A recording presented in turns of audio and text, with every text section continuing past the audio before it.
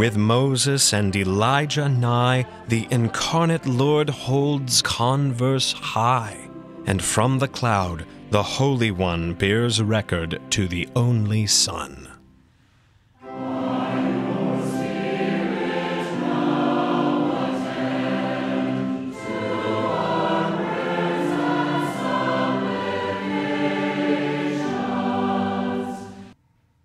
For our daily prayer, we use the order of morning prayer, found on page 235 in the Lutheran Service Book, or page 024 in the middle section of Treasury of Daily Prayer.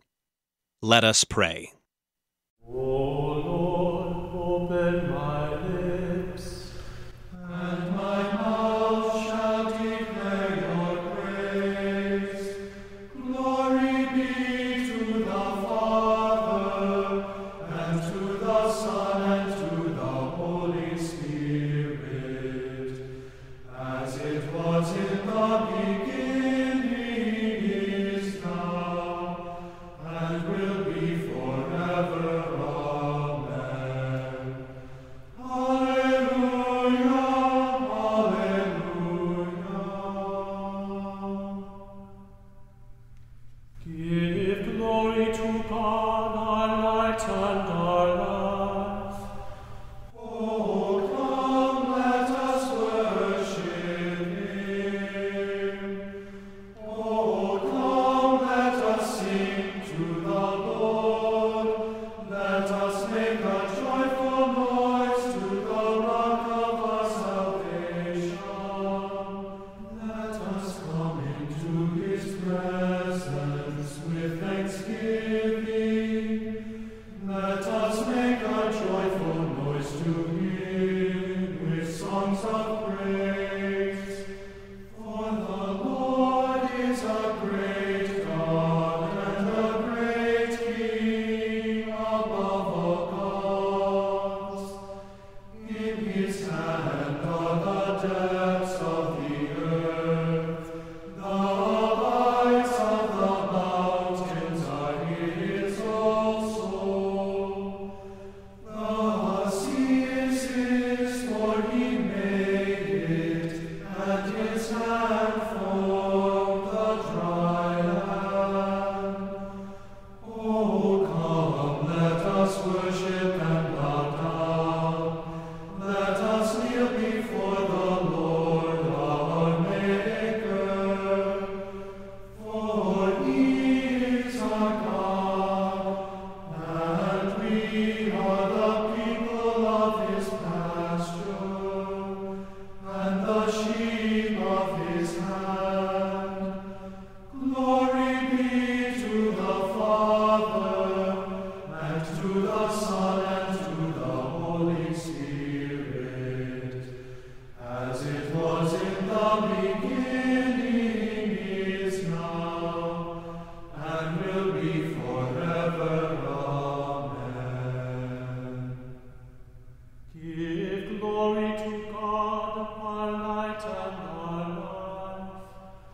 Oh, come, let us worship Him. Today's New Testament reading is the Holy Gospel according to St. Luke, the 9th chapter. Now it happened that as Jesus was praying alone, the disciples were with him. And he asked them, "Who do the crowds say that I am?" And they answered, "John the Baptist. But others say Elijah, and others that one of the prophets of old has risen." And he said to them, "But who do you say that I am?" And Peter answered, "The Christ of God." And he strictly charged and commanded them to tell this to no one, saying, "The Son of Man must suffer many things, and be rejected by the elders and chief priests and scribes, and be killed, and on the third day be raised." And he said to all, "If anyone would come after me, let him deny himself, and take up his cross daily, and follow me. For whoever would save his life will lose it, but whoever loses his life for my sake will save it. For what does it profit a man if he gains the whole world and loses or forfeits himself? For whoever is ashamed of me and of my words, of him will the Son of Man be ashamed, when he comes in his glory, and the glory of the Father and of the holy angels. But I tell you truly, there are some standing here who will not taste death until they see the kingdom of God." Now about 8 days after these sayings, he took with him Peter and John and James and went up on the mountain to pray. And as he was praying, the appearance of his face was altered, and his clothing became dazzling white. And behold, 2 men were talking with him, Moses and Elijah, who appeared in glory, and spoke of his departure which he was about to accomplish at Jerusalem. Now Peter and those who were with him were heavy with sleep, but when they became fully awake they saw his glory, and the 2 men who stood with him. And as the men were parting from him, Peter said to Jesus, "Master, it is good that we are here. Let us make 3 tents, one for you, and one for Moses, and one for Elijah," not knowing what he said. As he was saying these things, a cloud came and overshadowed them, and they were afraid as they entered the cloud. And a voice came out of the cloud saying, "This is my Son, my chosen one. Listen to him." And when the voice had spoken, Jesus was found alone. And they kept silent and told no one in those days anything of what they had seen. This is the word of the Lord. For today's meditation on God's Word, we welcome Pastor Charles St-Onge. And so Jesus said to his disciples, "I tell you truly, there are some standing here who will not taste death until they see the kingdom of God." I have seen the kingdom of God come. After all, Jesus meant what he said, and I believe that I have seen that kingdom. But how can that be? Well, this verse from Luke chapter 9, verse 27, is in some ways a very good midterm exam for the disciples and for us who have been reading the Gospel of Luke. It's a check to see if we've kept up so far with what Jesus has been teaching. And what he's been teaching is about the kingdom of God. Well, what is the kingdom? Part of the problem with understanding what Jesus is talking about is that word itself, kingdom, when what Jesus is really talking about is the reign of God, the rule of God, not some geographic space, but how it is that God impacts a sinful, fallen human race with himself. Where is the kingdom of God? Jesus says the kingdom, the rule, the reign of God is where his Son is, and where his Son is living and active. And it happens when we trust that God is accomplishing his will through his Son, Jesus Christ, in the places and ways where Jesus says it is accomplished. And where Jesus says it's accomplished is in the cross. Where Christ's word about the cross is proclaimed, where it's understood, where it's taken up by people, there is God's rule in the world. There is the reign of God. These verses from Luke chapter 9 are really all about the word, through which God's rule comes and where God's kingdom is found. Peter says to Jesus, "You are the Christ." Jesus urges his disciples to not be ashamed of himself or his words. In the midst of the beautiful vision of transfiguration that almost blinds Peter and James and John, and the appearance of Moses and Elijah on top of a mountain with Jesus, the most important thing is the word to the disciples from the Father. Listen to him.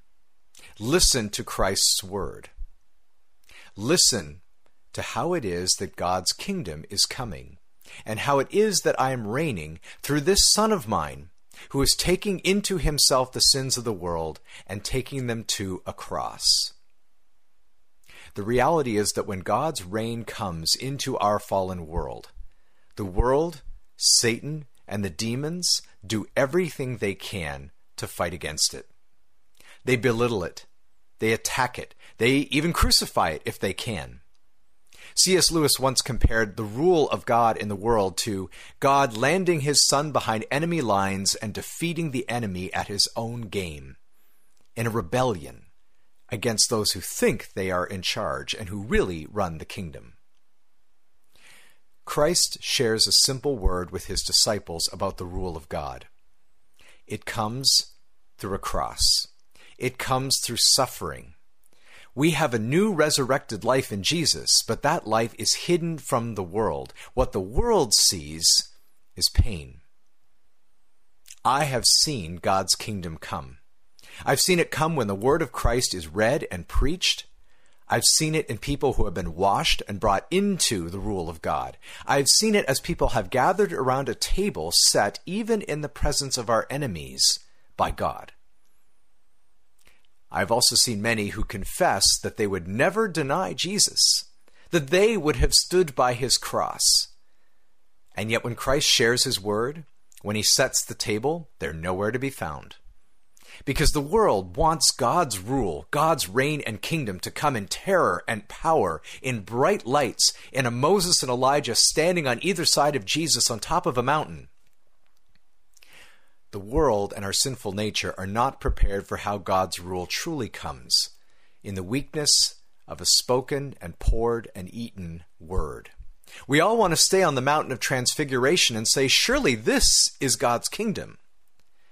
But God's kingdom is found where the cross is taken up and we follow our Jesus. On the plain, because it's on the plain where Jesus is. I have seen old and young, English, French, Spanish, and Chinese speaking, rich and poor, white and black, and every color in between, gathering to treasure the transfigured and crucified and resurrected word. I have seen them take up the cross and follow after Jesus. And so I can say with true and pure confidence, I've seen God's kingdom come, even before I've tasted of physical death. In the name of Jesus Christ, Amen. Let us pray. O God, in the glorious transfiguration of your beloved Son, you confirmed the mysteries of the faith by the testimony of Moses and Elijah. In the voice that came from the bright cloud, you wonderfully foreshowed our adoption by grace.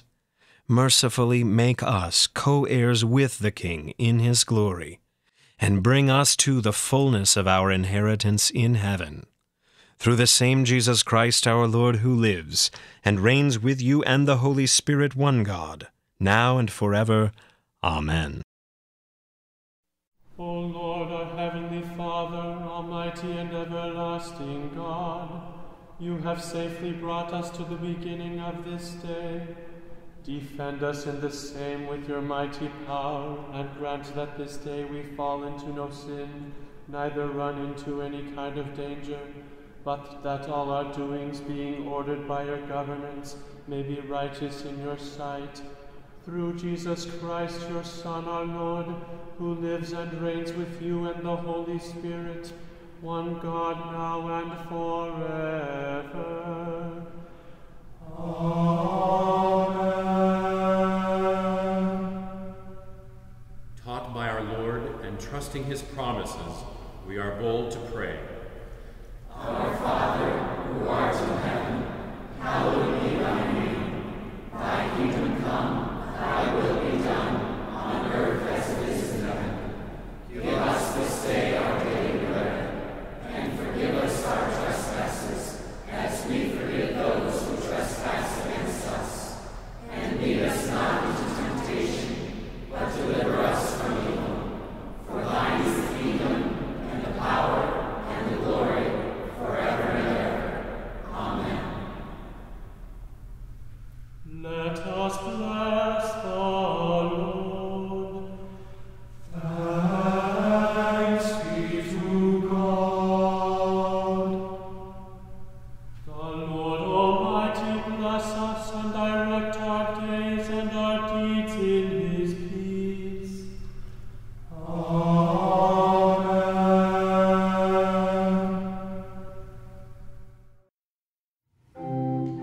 Thank you for joining us for morning prayer. The Almighty and merciful Lord, the Father, the Son, and the Holy Spirit bless and preserve you.